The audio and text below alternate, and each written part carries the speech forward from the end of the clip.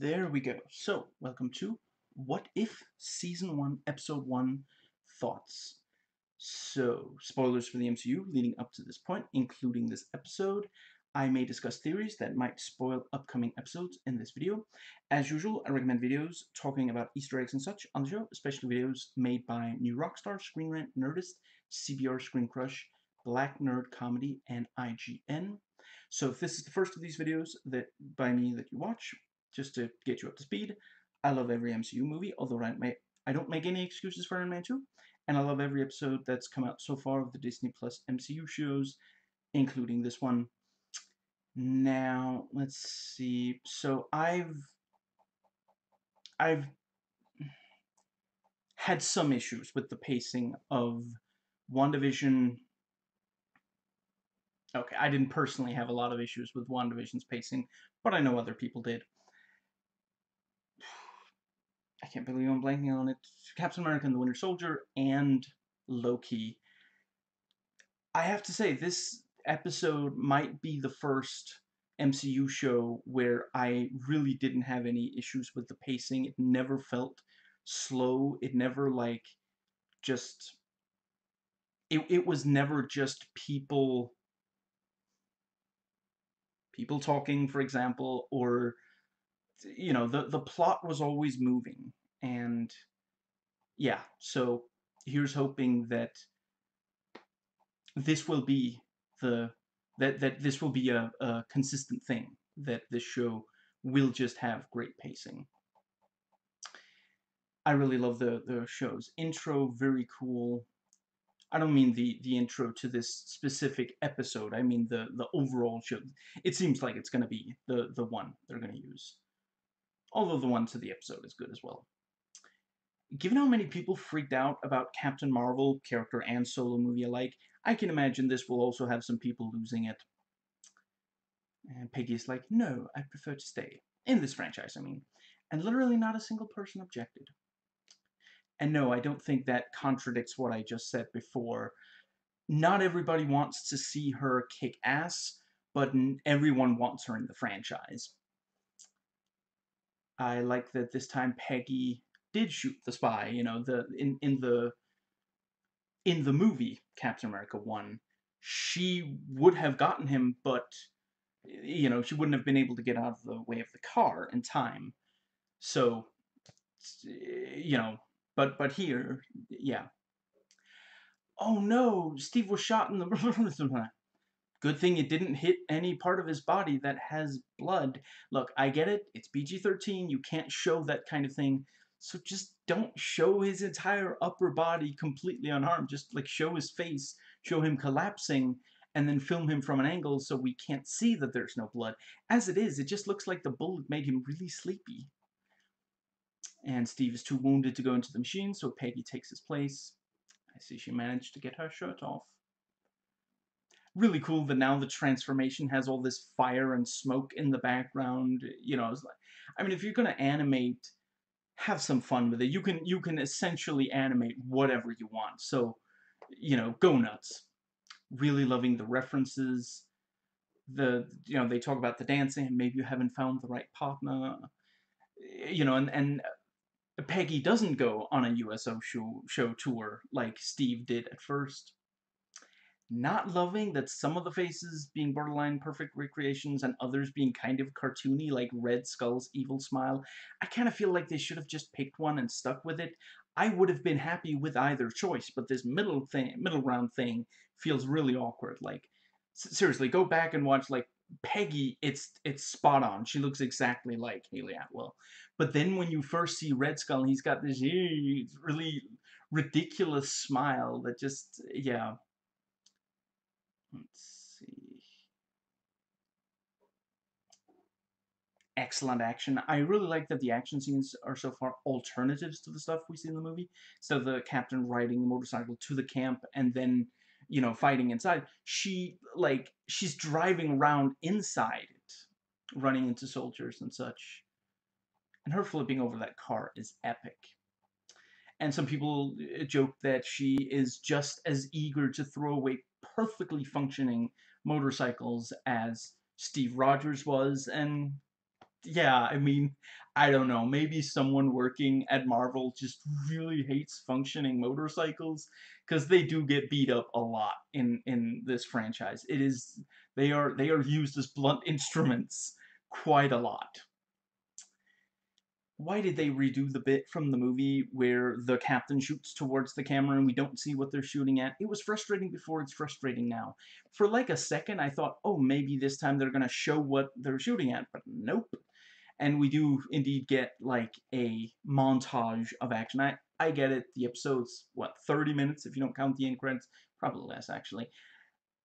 They don't have time to make everything a big action scene. I still feel like they should just I would rather have them just say, "Well, we did the thing, but we, you know," and have it be off screen instead of just putting a bunch of stuff into a montage like a montage. You could do it in like a trailer, or if it's a yeah, but not in a movie, and not in a like we're not going to get more of Captain Carter. Like if Captain Carter reappears in the 40s, it's there's going to be like time travel involved. It's not going to be organic anymore. Not saying I'm against it, just so this is the only time we're organically going to get Captain Carter in the 1940s in action scenes. And given that that's the case, I just don't think they should do montages of action scenes. I knew I was gonna from the trailers, but I really love Steve in the mech suit, and the look fits the period. Like they found a good, some people said that it really reminded them of Ironmonger. I can see that because he's tiny in the suit. Others have compared it more to Tony's Mark One suit. That I have to admit that was the first thing I thought of for as an Iron Man reference, but Ironmonger does make a lot of sense, especially with how utterly destructive like Ironmonger had like a Gatling gun, and Steve has the Tesseract powering a cannon. Captain Carter jumped off a plane. Holy crap, that was incredible.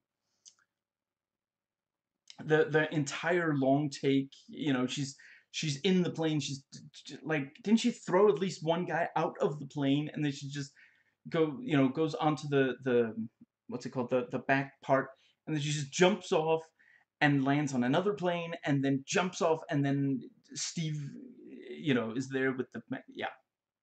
So almost everyone who played a role in Captain America 1, the actual movie, does the voice for the character in this, but a lot of them are very hit and miss. I like that the episode isn't shying away from this whole thing of a lot of men back then having trouble accepting a woman being a hero with superpowers. But it's pretty silly to have Steve compare him being skinny to her being a woman. Women have substantially more problems getting respect than skinny men do. Bucky almost fell off the train, but Captain Carter grabbed him by the arm, and he even says, "You almost, what was it? You almost ripped my arm off," something like that. And given that by the end of the episode, having her reappear in present day, this means that maybe there is no Winter Soldier in this universe. Although I saw one person say, maybe Steve Rogers will be the Winter Soldier, which could also be interesting for sure. Now, but yeah, it's a great because when you see Bucky almost fall off the train, if you look like is it the position? It's something like that, but it looks very very similar to when he actually falls off the train in the movie itself.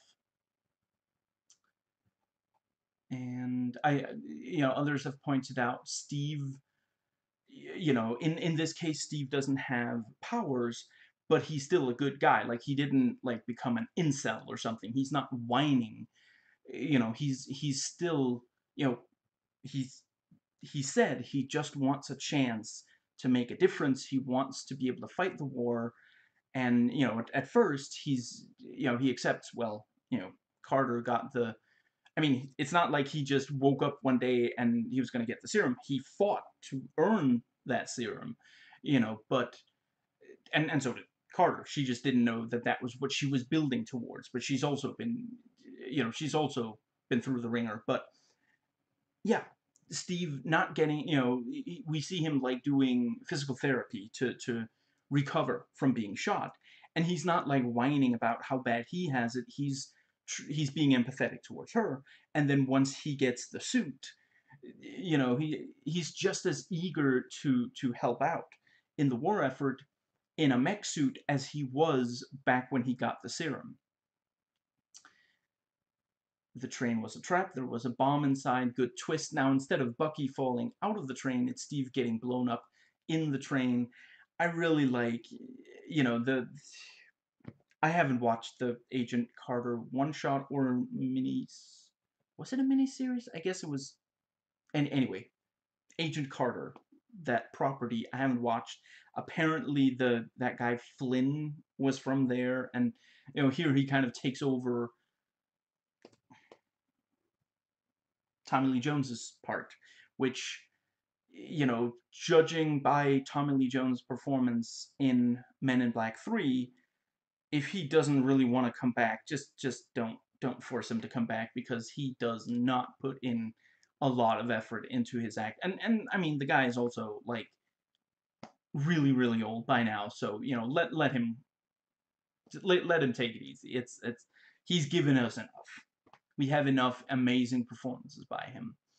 But yeah, so Flynn, I I saw one reviewer say that his sexism was almost cartoonish. Maybe, yeah. I really liked, he confronts Captain Carter and Howard Stark. He's like, Stark, I thought you said that thing was indestructible. It is. I mean, it was. Look, dude, it was indestructible right up until the moment it was destroyed.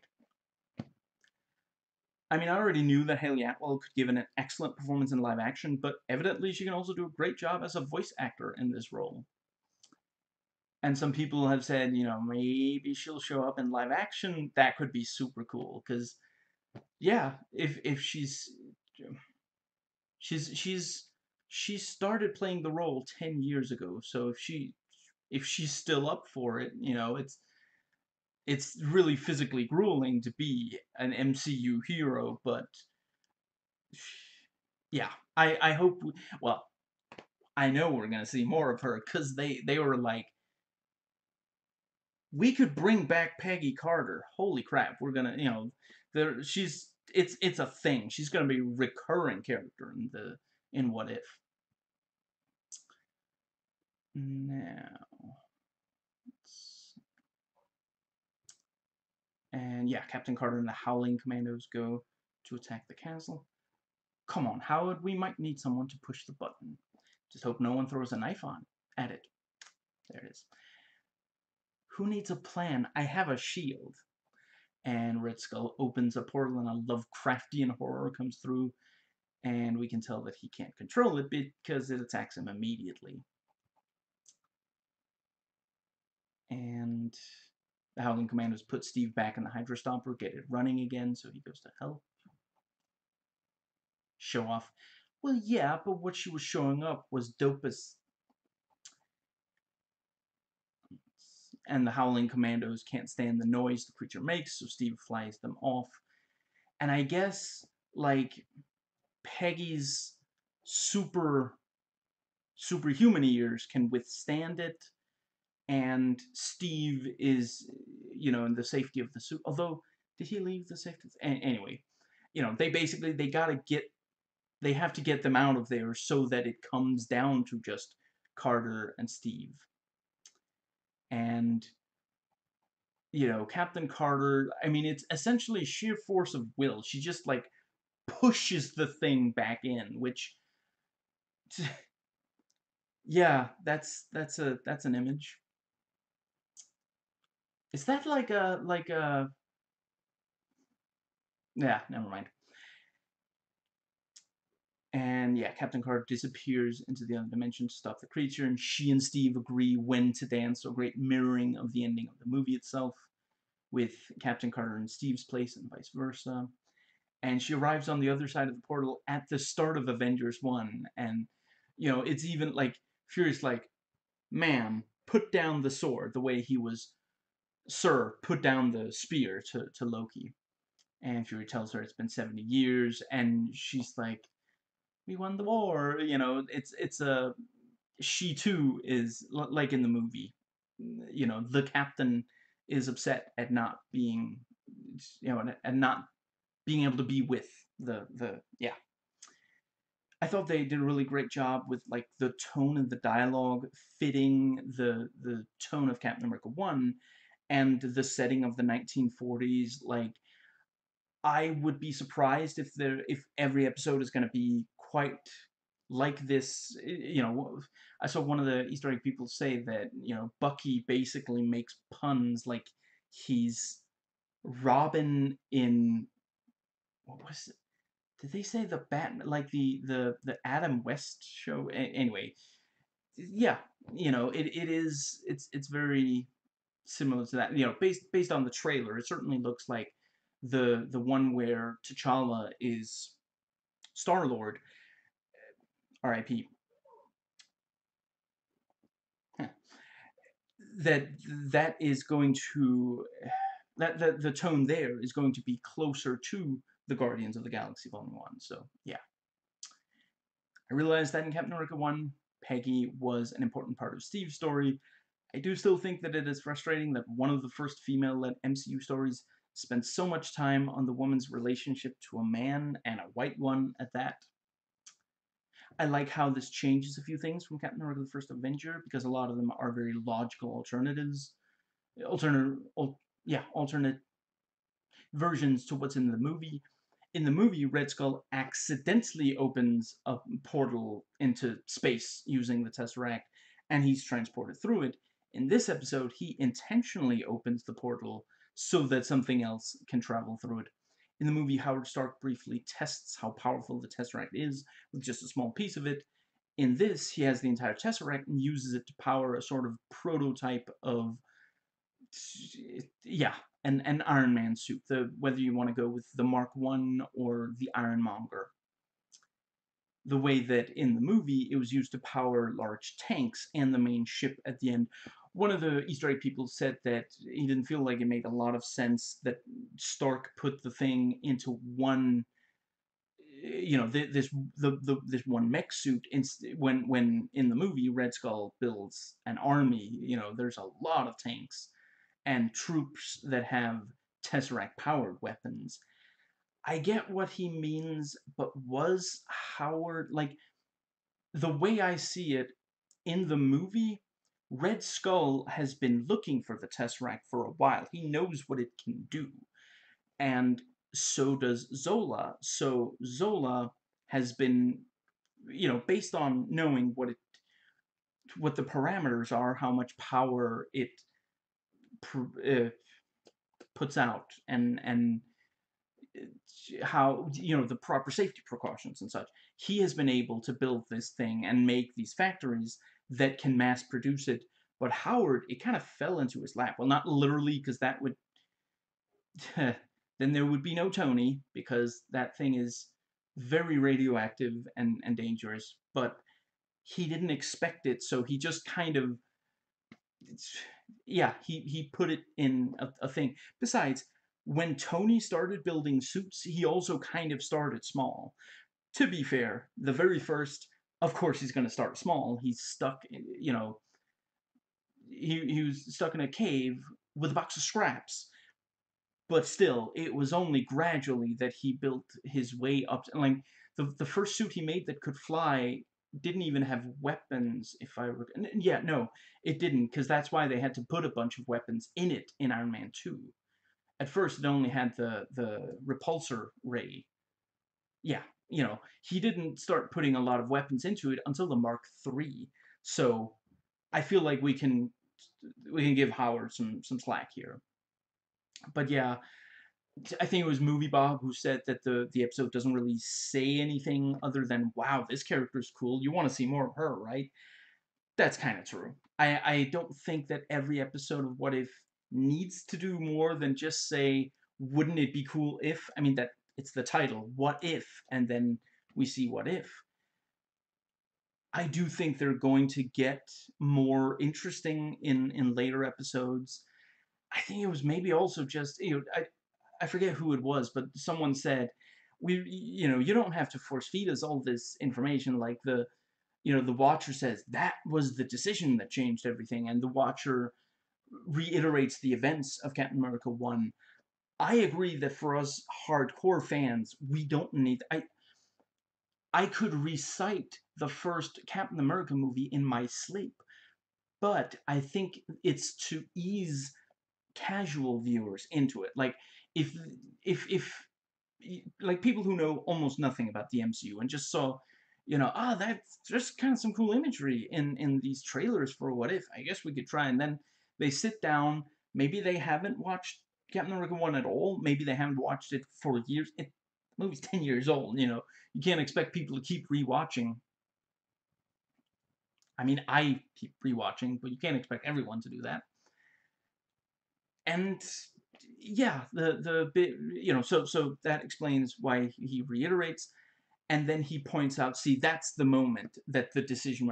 I think some casual viewers maybe otherwise would be watching like, I don't understand why it's so different from the movie. It's so different from what the Watcher just told me the movie was like.